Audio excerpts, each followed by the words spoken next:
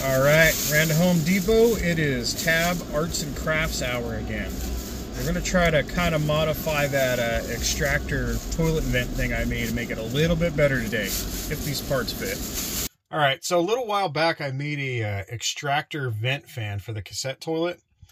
And it works really good while at camp, or when this trailer is moving at slow speed, maybe going from the campground to the dump station under 20 miles an hour. But anything higher speed than that, the smell still comes back up into this trailer, even with the fan running going down the road. What I think it's caused by is where the vent pipe comes out in front of this trailer, it sits right in front of the stabilizer landing gear thing. And I think wind is coming in and it's hitting that and being pushed up the pipe and up the toilet. So I'm going to attempt to make a little modification here in hopes it'll work kind of like a car exhaust. If I point it in the right direction, hopefully the air will draw any smell out going down the road also. So for part one today, we're going to use this over the existing plastic crinkle pipe. I'm going to lop an end off of this and hopefully that'll work out for us. And as usual, I couldn't find any of the matching crinkle plastic pipe that would fit that unless I totally want to redo that whole pipe. So for right now, this may have to work just for scientific research purposes. Now to crawl onto the trailer in the blood and guts and muck.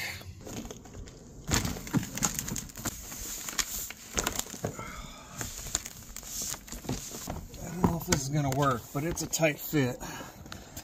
So right here is where your ventilation pipe comes out for your cassette toilet. And what I'm thinking is the air's coming in and it's hitting here and pushing up in there and up through the toilet. So what I want to try to do is make an extension that maybe comes out of here and aims that back, or at least somewhere out of the way here. And in theory, that should work by drawing air out of it and sucking it out of that cassette toilet. Okay, so this 1.5 rubber thing fits just over that plastic hose, but what we have to watch here is that it doesn't hit the stabilizer jack when it comes down. So what I'm going to do is I'm going to lop off a little bit of edge here. Okay, so I lopped the end of this off, and I need to make sure it's going to clear this, but I want it to angle backwards like that, kind of like a car exhaust. So it looks like we're going to need a little bit more trimming. Okay, I lopped this thing off a little here. We are clearing our stabilizer jack. It's still going to be able to vent out when at camp, but what I'm hoping is when the air rushes by here, it's not pushing up into it. And now we got to check to see if it clears that when this is in the upright position. All right, we're just about clearing. Hopefully that's enough to make a difference here. It's a little tricky to get this up and over that. It's an odd size on that crinkle pipe on the outer diameter. All right, let's see if this is going to work out.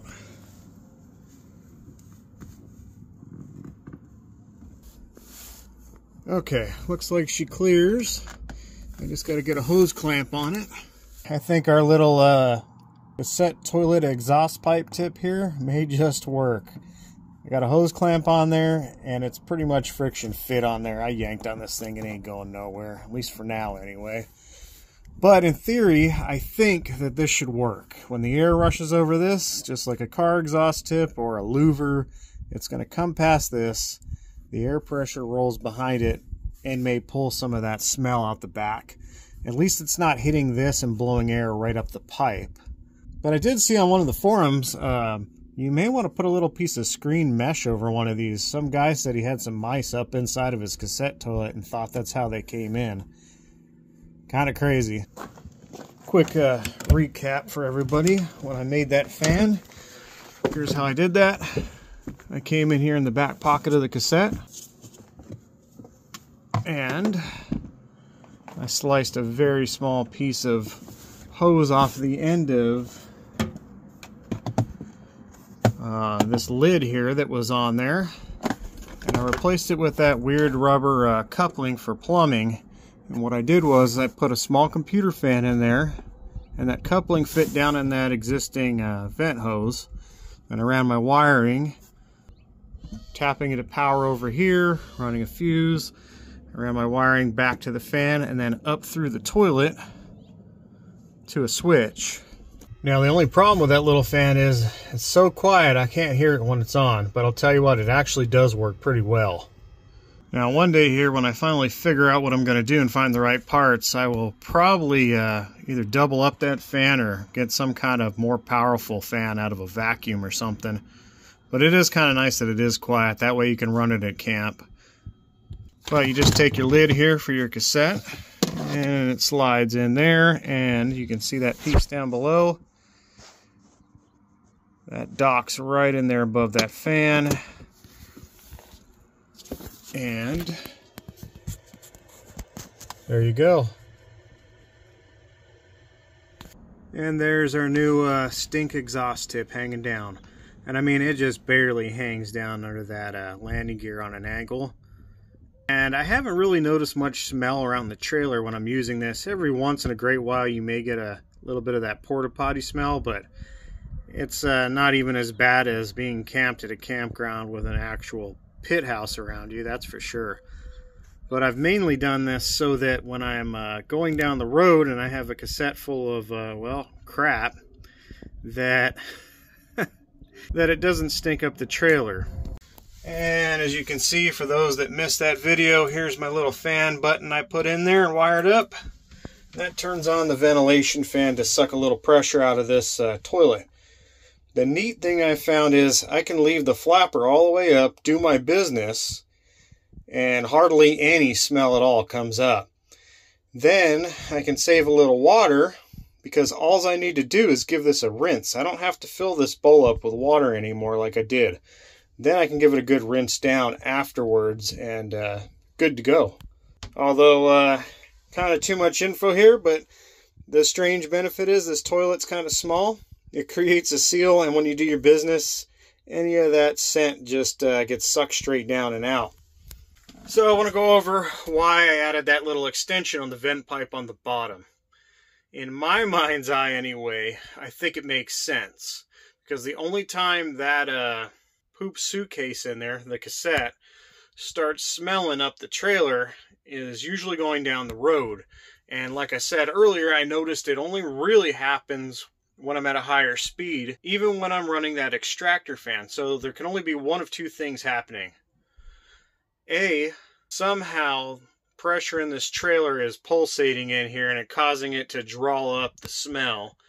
Or B, what it looked like is since that little vent tube sat right in front of a straight plate, I'm thinking air is hitting that plate and getting pushed up into that tube. By adding that extension on a little angle, it's going to work like a louver or an exhaust tip, hopefully, and when the airflow cuts across it now, hopefully it'll draw pressure out through it and help out. This is all in theory. I have no idea if it's going to work. We're going to find out the next trip. But so far, that little do-it-yourself fan modification has been working out really well, and I really like that, especially at camp. Like I said, you can really start conserving a little more water if you leave your flapper open while you're doing your business and it just drops straight through anyway. You only need to rinse like, you know, once or twice going down instead of filling that bowl with extra water. With any black tank or cassette tank, you're going to need water in there to break down, of course. Just not as much as a normal tank because our tanks are so small and it's easy to dump them. Well, just thought I'd do a quick update and video on this cassette toilet ventilation conundrum that I've been messing around with here. I'll let you all know after the next trip if that actually works out or not, and who knows, maybe you didn't even really need a vent fan. Maybe it's just that pipe needs to be extended just a little bit so the airflow doesn't push up it too. So that could be something to think about. I'll be seeing you all in about a week or so.